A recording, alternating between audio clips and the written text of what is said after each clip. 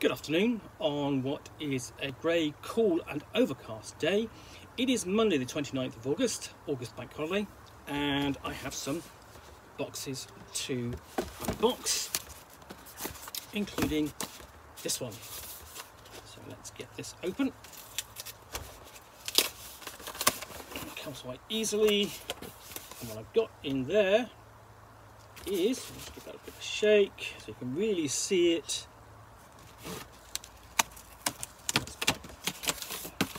My fingers are sticking to it. Is Gran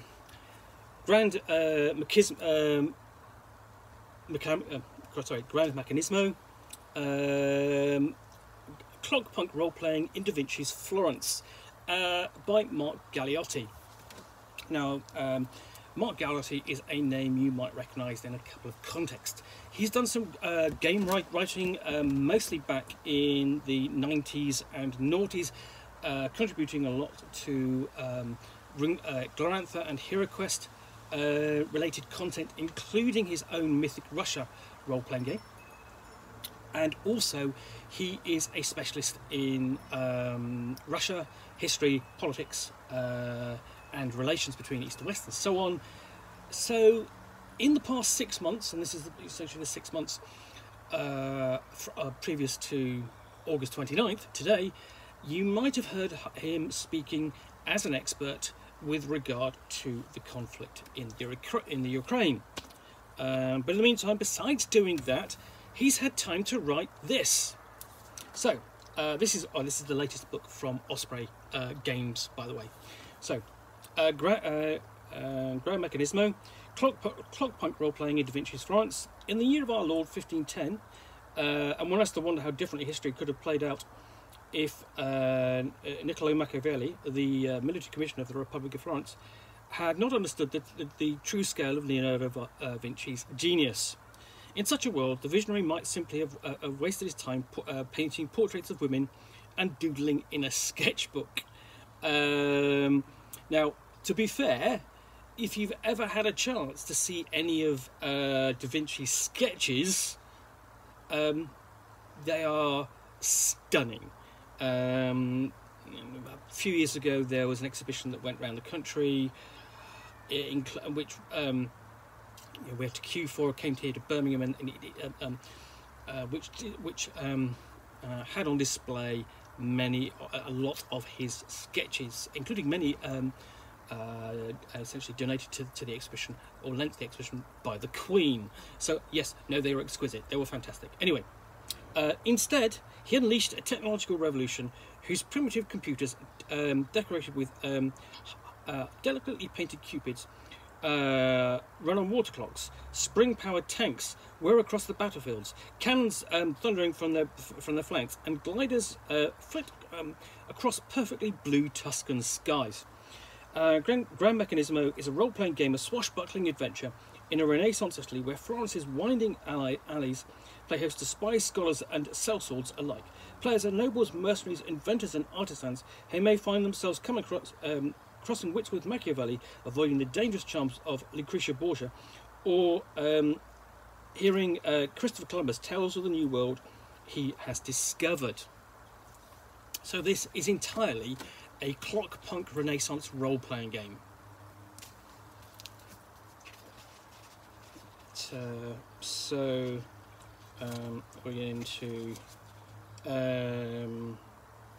introduction, including a list of the features of Gran Meccanismo. A unique setting brings many of the tropes and dilemmas of the cyberpunk genre into a rather different and novel world. Yes, I suppose so, because what you've got is radically advanced technology, essentially pushing people towards technoshock. They've not had the intervening hundreds of years of development in terms of particularly steamwork. Essentially free-flowing character creation guidelines. They describe your alter ego in the game and use the descriptions as traits. We see dice building game. Gran Meccanismo requires traditional 6-sided dice in play, and lots of them describe what your character is doing and make use of the many advantages you can to build a large hand or pool of dice as possible. Roll your dice, count up the successes, and the highest total wins. Instead of numerous complicated rules, it provides storytelling opportunities we translated into challenges. So, great.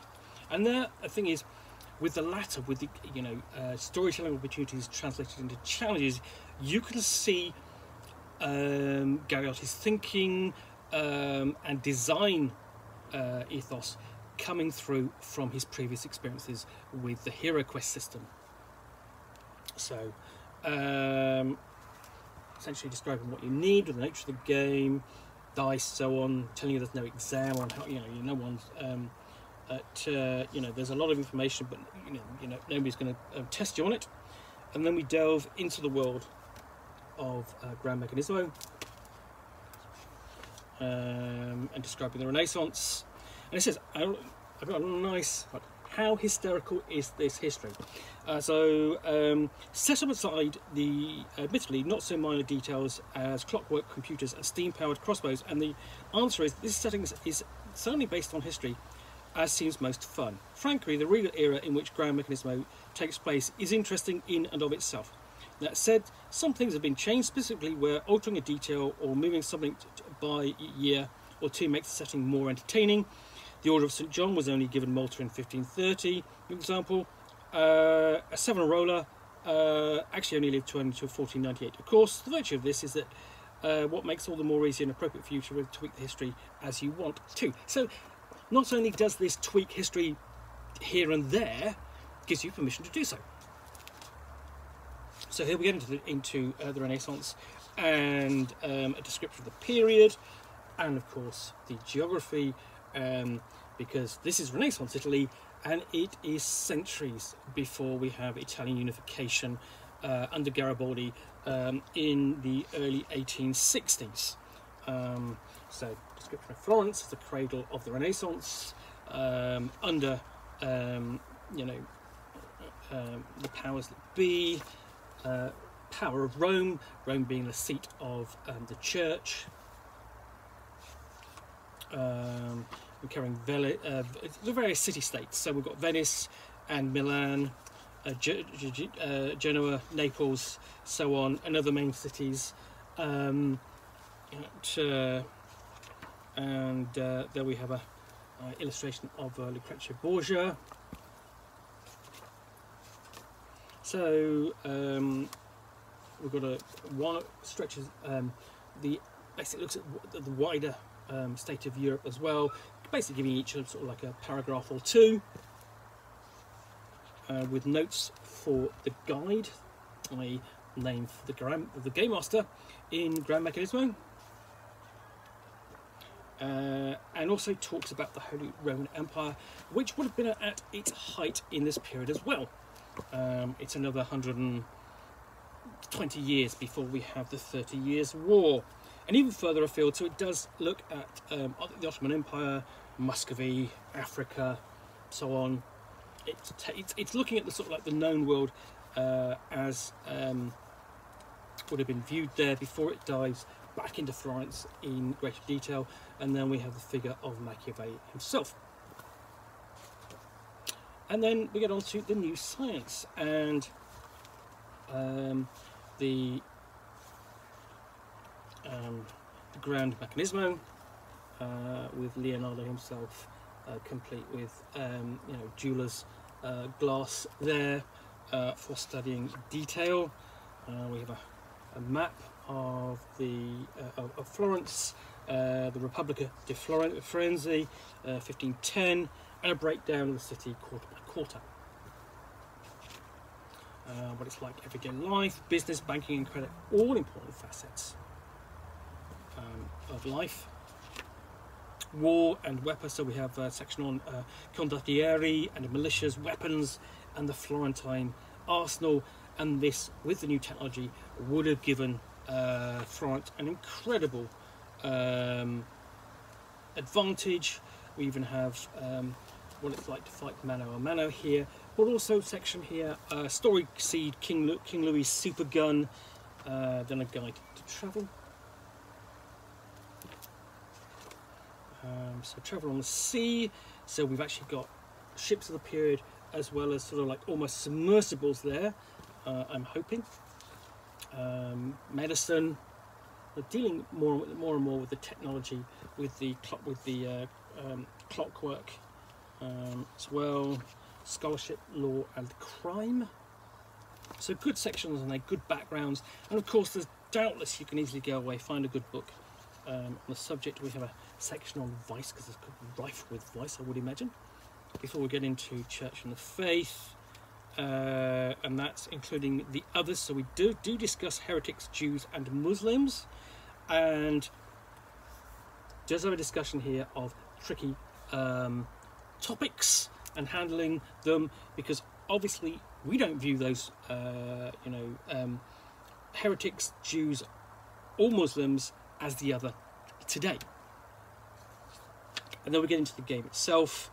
Before that, we've actually got an illustration of the land tank, which I'm sure a lot of you will be familiar with seeing from the actual images taken from Da Vinci's own drawings, but there you have it in operation.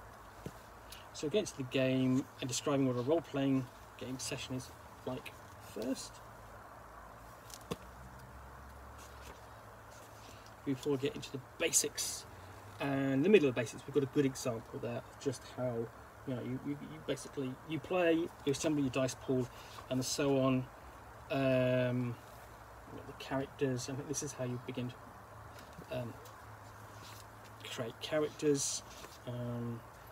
So essentially you have the 3 stats: body, mind and soul, and then you basically the traits associated with them, flaws, so on.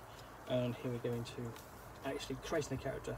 So we dealt with character concepts, tables of example names,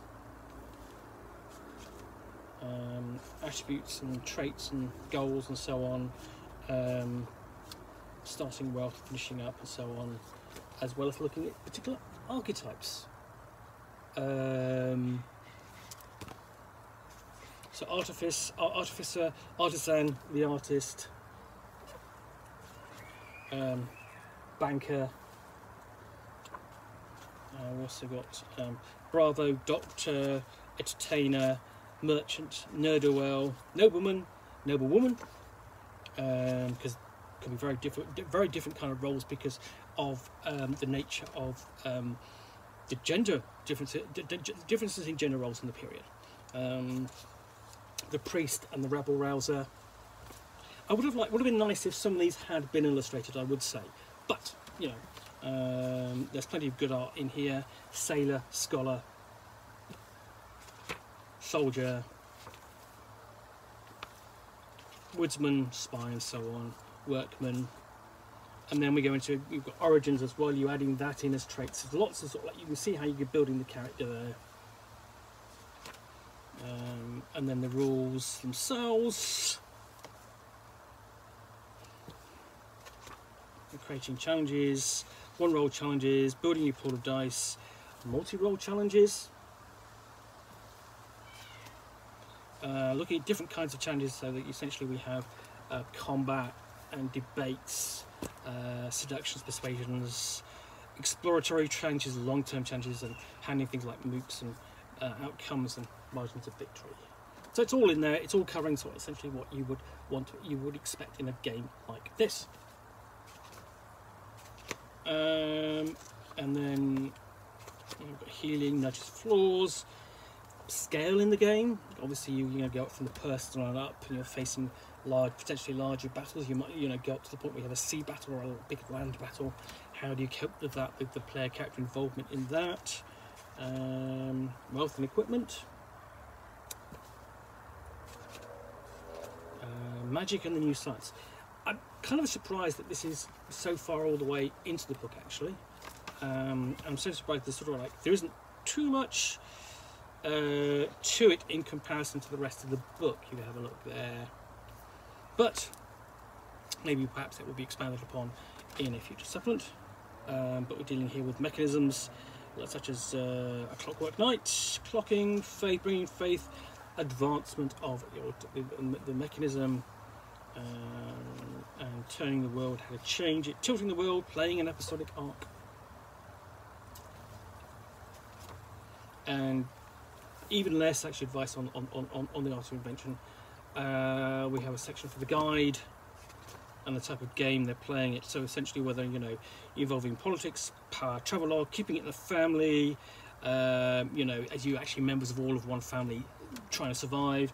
A clockpunk dystopia, you know, where you have, you know, not the cyberpunks, but the clockpunks, clockpunk trying to fight against, you know, those in charge. And they've got a few extra characters, so on at the end. So yeah, that is Gran Meccanismo, Clockpunk Roleplaying in Da Vinci's Florence. You've got advice on here and things like thrilling combat, keep it flowing, and guts for glory, of course.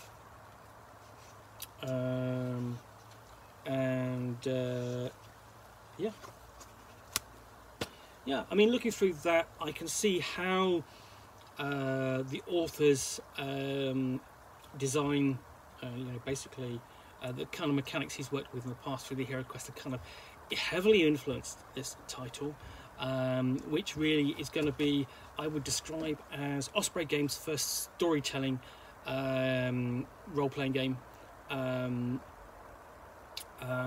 certainly sort of like going to be really quite interesting from a historical point of view and a sort of like, you know, an alternate history point of view.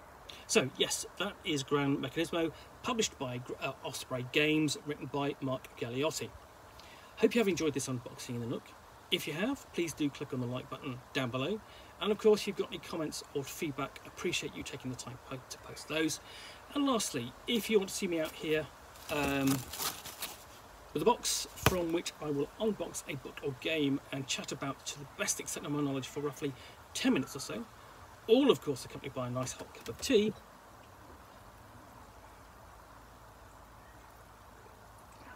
then please do hit the subscribe button down below. In the meantime, thanks again for watching another unboxing in the Nook. I'll be back again soon with another one. Bye for now.